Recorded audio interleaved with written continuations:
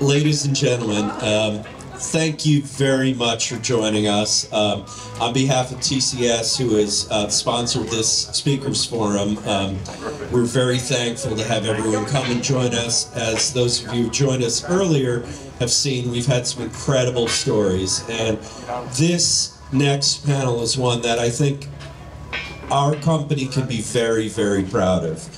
Our tradition goes back to the very beginning. The first expeditioneer of Land Rover was, and not the first woman, but the first expeditioneer was a woman named Barbara Toy. And she took vehicles all over the world. And it was a tremendous inspiration to other women adventurers throughout time. And so we have coined this talk from Barbara Toy to Rebelle Rally because the fabric runs right through. You see Daphne Green in the middle, who we've spoken about, who was a competitor at Camel Trophy. So for us, it's very, it's an important story as a brand. And I'd like to point one final thing out about the importance of women in our brand. Everything that you see around you and that you're enjoying today was part of a great team. But every great team is a great captain, and I'd just like to put a thanks out to Katie Parker, who has put together this incredible event. If we could all give her a round of applause. I don't see her around, but she deserves it. Rest you, let me tell you. So, in any case, I'm not going to moderate this, but I'm going to hand off to my friend and partner in and Rebelle competitor, Liza Beres, who can talk about the incredible tradition of Defender, Land Rover, and women through time. So, Liza, take it away. Awesome. Thank you. Hi, welcome everyone. Are you guys having a good day? Yeah? Are you a little chilly? I didn't expect it to be so chilly when I came to Texas in October, or November.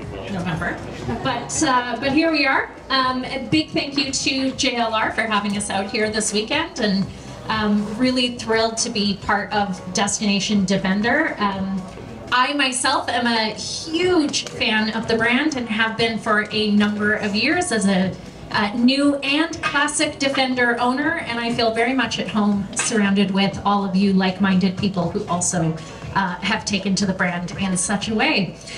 So we're going to have a conversation today. I have these amazing 4 partners in crime up here who all, for various reasons, deserve to be sitting in these seats. We're going to have a little chat, and we're going to talk a little bit, as Jeffrey sort of indicated, about you know, this adventurous spirit that has been woven through Land Rover from the very beginning, and the role of women at the center of that. And let me tell you a little bit about myself, and we'll go down the line really briefly. My name is Liza. I am a producer for the Underpowered Hour, which is a Land Rover podcast you should all be listening to every Monday.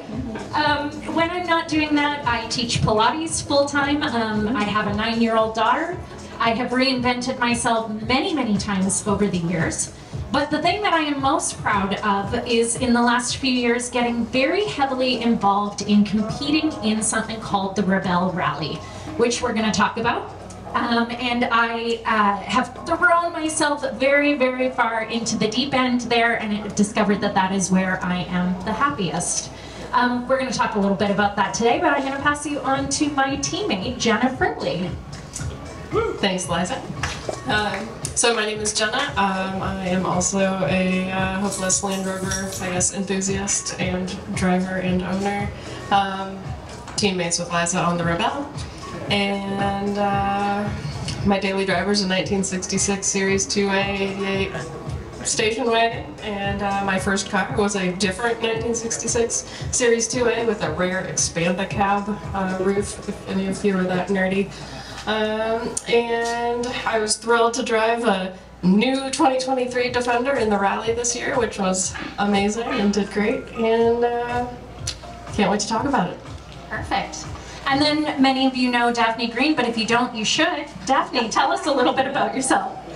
Hi, good afternoon. My name is Daphne Green, and I am a Land Rover driving instructor. I got into being a Land Rover driving instructor when I was chosen as the first woman to represent the United States, along with my partner Jim Sweat, who's also a Land Rover driving instructor, who's here this weekend, and to compete in the Camel Trophy. So it's a four-wheel drive physical endurance adventure, combines running, swimming, climbing, canoeing, and technical four-wheel drive. There's 1 million applicants worldwide for 40 slots, so it was indeed an adventure. We were down in Central America and then headed the following year to the island to do the first east-west crossing of the island of Borneo in Indonesia. So it's pretty special. My name is Aura Shacklette, and I'm from Dallas, and a daytime job, I'm an accounts payable clerk, but my passion is being the events coordinator for Texas Rovers, organizing their annual event, SCAR. And my first Land Rover was a 2002 Silver Disco, and I got that in 2006, and I've been hooked ever since on Land Rovers. Yeah, awesome. And Sarah? My name is Sarah Caldwell, and I am partners in crime with Laura. I'm an accidental Land Rover enthusiast. I did not know what a classic Land Rover was, but when I saw my first one, I fell in love with it and bought it that day. So Laura and I have worked on the Barbara Toy Tribute Trail Run. My passion is teaching and trail leading and introducing people to this wonderful outdoor sport that, you know, you own these Land Rovers and never take them off-road. So that's been our passion.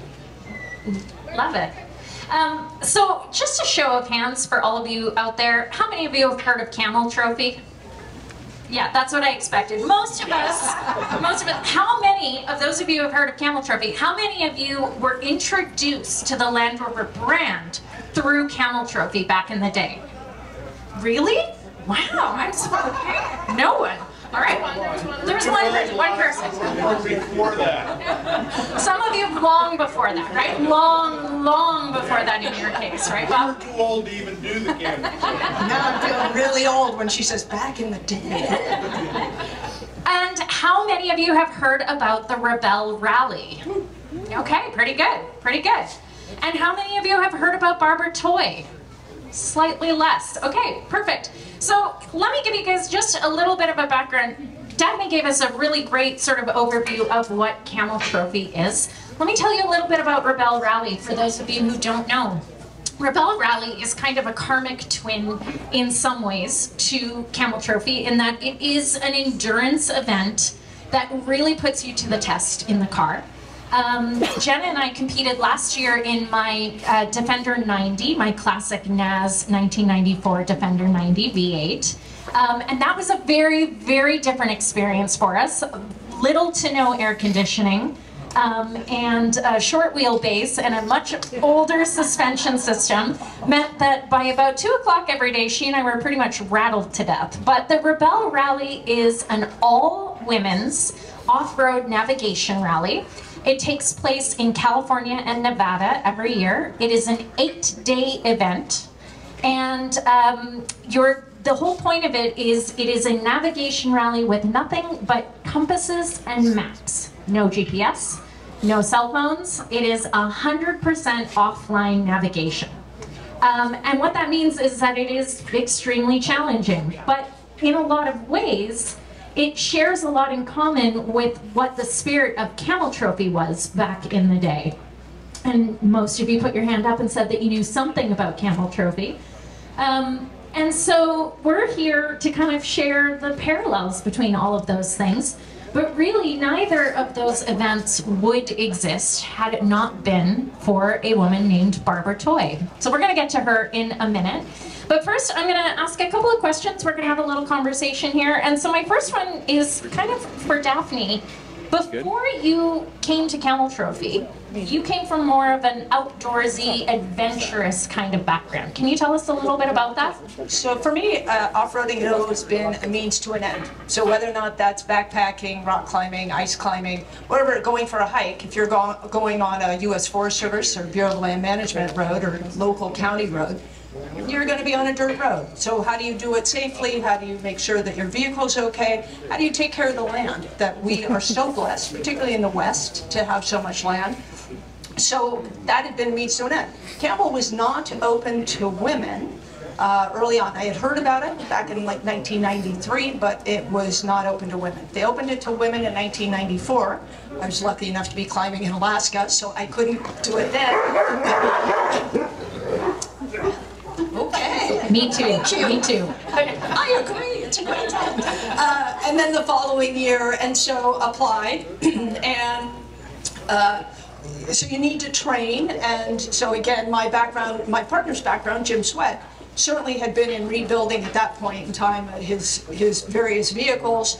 But I sort of had to start from square one. I had sort of the orienteering background and had that sort of thing, but the vehicle background not as much. So we trained together. We went every other weekend to Colorado, and then there's the international trials, which is a week-long competition in Istanbul, Turkey, where they reduce your 4-person U.S. team down to 2 of us. So once we were identified as the team, then we again trained quite frequently. We flew, courtesy of Land Rover, to Colorado and trained. So it was a phenomenal training experience, and it served us very well for when we arrived down in Belize. I feel like anytime you are the only woman on any kind of thing, whether it's a working thing, whether it is a competition like this, there's a lot of added pressure put on women when they become the token spokesperson for something like that. Did you feel that added pressure in that first year? Well, for clarification purposes, so I was the first woman to represent the U.S. In the year that I competed in 1995, there was a woman from Spain and a woman from Germany. I think what was so interesting to me at times was that, yeah, at the international trials, you're a 4-person team trying to reduce it to 1. So you're competing really against each other, which was a little awkward. But I remember the team from the Canary Islands, like, body checked me right out at one point. And I'm like, what the hell was that about? And so they did it 2 more times, at which point in time then I pulled the team over and I said, look, I'm competing for a place on my team. You do it to me again, I will take you out. I'm done. And they did it again, and then they were out. So, you know, I think the pressure is that, yeah, I mean, partner Jim was newly married. The press, I had no idea. I had no idea. It's the lead story in the news in Germany every night. I had no idea that there would be, you know, Nick Dimbleby can speak to it, he's here with that lovely slideshow, that there would be hundreds and hundreds of reporters and cameras. And so, if I want to pee in the woods, let me just go pee in the woods. I don't need to have the camera capturing me peeing in the woods. You know, I don't need the rumor mill that, yeah, it's Jim Sweat and Daphne Green sharing a tent. Get out of here. He's married. We're averaging 3 hours of sleep a night. We have not showered in a month. That's not exactly a great recipe. So there were enormous pressures, and you just tried to remain focused, do what you knew, and I always say it's that voice inside, and we always see it with women driving. You know, it's like, do you want to drive? No, I don't need to. I didn't ask if you needed to, I asked if you wanted to. And so it's that we can do it, and train well, trust in yourself, and you're going to go. Jenna and I, we can definitely commiserate with you about having to go pee in the woods. Every time on the Rebelle rally, So many drones. there's always a drone right when you need to get out and go relieve yourself. 100% of the time, those photographers are right there. Barbara Toy was probably one of the first expedition, you know, individuals in the world, and a lot of us know the Oxford, you know, group of men with support that did some pretty incredible stuff. Barbara predated them, and she did everything solo on her own. And you know, we can get into some stories about how it came about, but she was really a trailblazer, decided she was going to go across the desert to Baghdad from London and she didn't even own a truck when she announced that to everybody. So the spirit of Barbara Toy is, you know, and we wanted to convey that was, you know, you can do it. If you imagine it, you can do it. And Land Rover was her vehicle. So it was an incredible experience to read about her and to bring that to the women in the Texas Rovers group. And we're really excited to hear how she's getting what she deserves, you know, as far as recognition in what she did. Solo travel up into her 90s, circumvented the globe twice the last time when she was 89. I'm hoping that I can still drive my own truck when I'm 70. It's incredible to read what she's done, and if you don't know much about her, at least look up the Wikipedia article on her when you leave here today. She really did circumnavigate the globe. Her first vehicle was a series, it was an 80-inch named Pollyanna, which I have seen in person. There it is, right there, that's Barbara right there. She was an amazing individual, and it's phenomenal to see at the club level when women get involved in off-roading and then they hear about Barbara. It's sort of this feeling of like, where was she all my life? This was a woman I needed to know about, to look up to, and her story deserves to be told, for sure. Yeah, when we did it in 2016, we were surprised. We actually had 9 ladies sign up. Of course, they were driving their spouses' Rovers, but then the next following year, we had 3 ladies who purchased their Rover. From just that experience to feel comfortable to be driving with other ladies, and then Sarah was the trail leader and guiding and spotting. Because I think that makes a big difference. Women feel a little bit more comfortable, and you listen better. I think women listen better than men. No offense, but I think ladies actually listen better to spotting, and because it's that empowerment, that support. That's really interesting you say that. On the Rebelle rally, Emily Miller, who founded it, always says that women tend to be more cautious when they take on something like this than when they take on a new sport. And women want to know everything they can about it before they feel confident kind of taking off on their own.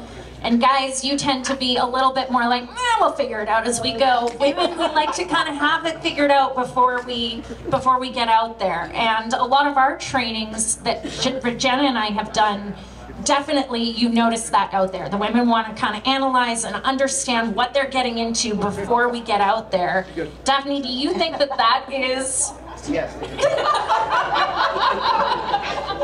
Oh, maybe not your experience? I have to say Daphne's probably not the rule, she's the exception. No, but as an instructor, what do you think? I'm sure. I mean, you know, everybody's trying. I mean, we just had a man, we were out on the course out here, and you know, he's like, am I doing okay? Am I holding anybody up? It's like, stop, just enjoy your time. And that's what you're always trying to do. But you're absolutely right. Women are always worried. One time, the man drove in the morning and the woman was driving in the afternoon. She suddenly stopped the vehicle. She looked back and she said, Bob, her husband, would you shut up? He had not said a word. He hadn't said a word. And I looked at her and I said, he didn't say a word. She said, I know, but I know exactly what he's thinking. But I do think, I mean, yes, gross generalizations. I appreciate the fact that somebody is going to be thoughtful and understanding and respectful of a vehicle that is not theirs when they climb into it, and want to understand what does it feel like to gently touch that throttle and gently use those brakes. That's a good thing. Because we all know when everything hits the fan, you want to have that background. You don't want to just, you know, you want to, and I think, you know, it's everybody, if you have children, yeah, how many times have we all made that mistake at 7 o'clock at night? Let's go down that road. Oh, and it's midnight, and everybody's really angry.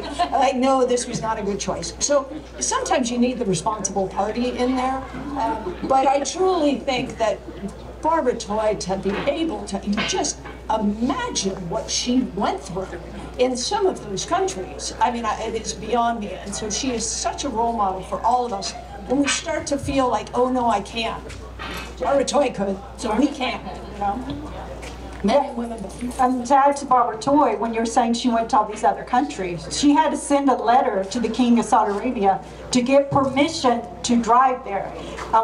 And so she did. She had the letter with her she had to keep, and then there was a young guy she had to hire that said, because they were driving on the opposite side, that way it looked like she wasn't driving, but she was driving. To add that, she was the only person that had ever met his heroine. So, I mean, she she just went for it, you know, whatever she decided. And the original story of how she decided to do this, you know, she was from Australia, lived through the war in London after she separated from her husband, and she really didn't know what to do with herself, so she decided she'd be an actress, and she failed at that. Then she became a playwright, and she actually had some success with that. She was in a bar, which a lot of stories start in bars. A lot of them start in bars. And having a heated discussion with some friends, and one of the gentlemen said, you know, well, you can't do that. You know, you can't travel across the desert. And her response was, well, I'm leaving in a couple weeks. Watch me. And she didn't own a truck. She didn't have a plan, but she decided that she wasn't going to be held back. Yeah. You know, for any reason. And she had a real love of the desert. So, and so, yeah, so much history. Again, read her story. It is inspirational. From what I know of the five of us up here, I think we all have a love of the desert. With Camel Trophy, it's you're covering about 2,500 miles. So we went through 5 countries: Belize, Mexico, Guatemala, Honduras, El Salvador, and back to Belize. And at the start is 30 hours of nonstop physical competition. And then you come together in those teams, and you've got to get from point A to point B together, because you have to winch and do a ton of stuff to move everybody through. And then at the end, there's another 30 hours. So at one point in time, so Jim and I were, it was this competition. Jim, he had to run 3 miles one direction and pick up a clue, like some sort of clue. I did the same the other direction. Jim had to pick up a tire and wheel and carry that another 2.5 miles. I had 2 jerry cans, so 20-gallon jerry cans full of water. So I mean, you pick them up and you're like, okay, well, I've trained for this, but you know, get 2.5 miles, you're like, oh, this is not going to happen. So I just kept thinking, think of those women in Africa, how did they do it? So then I'm like, all right, maybe I can put it on my shoulder or on my head. And then at a certain point, you're just like, I can't do this. And then I thought, maybe I can empty them. Nobody had said you couldn't, but then I thought, oh, Jim's my partner, and we have trained so hard, I can't, if we get disqualified for doing that, so I sort of let a little go. But I think at that moment, Bend the rules, just bend them. at that moment, it was like, all right, you got to dig down. And I don't care whether or not you're backcountry skiing or you're in that Land Rover and you're like the biggest, I mean, you put it perfectly, your biggest critic is yourself. Oh, they're thinking, they're talking. No, they aren't, they don't care. Stop. You're good. You've trained for it, you've trained for months. You know, at one point, then I'll be quiet. At one point, like, I called the coach and I'm like, TC, I can break the bead. I got the tire off, I put a new tube in, I got the tire back on, and I did it in 7 minutes, which for me, I'm like, that's pretty damn good. He's like, well, that's great, Daphne, but we really like it under 5. I took the tire iron, I blew it so dang hard. I'm like, I hate this. Why did I say yes? Why am I doing this? Why? It's like, you got to get that out. You got to be human, because that's how you're feeling. And then, sort of like relationships, and then just stop. Just stop and figure it out, and you'll get it, and you'll move on. You have had to deal with, or that you wish you could dispel in the average person? Any stereotypes? Share those here? Maybe not. Good question. Great question. I think one of the things I think as women drivers, you sort of touched on it in an earlier question about, you know, are you carrying a torch? Well, a lot of people, their off-roading is more in a park environment, and there's other brands of vehicles there, and there are other people doing other things. And as a woman in the driver's seat, you come up to a very tough trail that these people are very familiar with, and when you see 20 of them sitting around at the base looking at you like, you know, you can't do this. There's no way.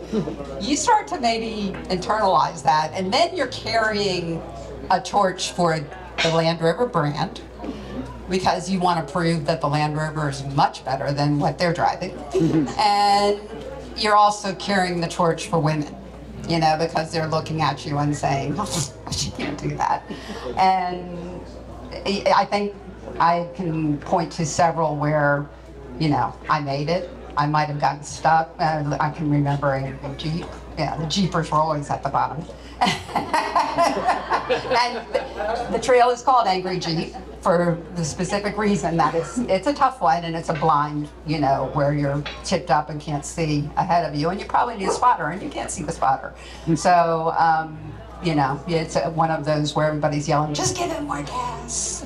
You'll get over it. Just give it more gas. So, yes, I feel like we do put that pressure on ourselves as women, you know, and Land Rover drivers. Because a lot of people out in the field don't really think much of Land Rover until they actually see them perform. And they perform far better than anything I've ever seen. I was just going to say that I'm going to stop you for a minute, because when you say I didn't fail, well, right there's a judgment.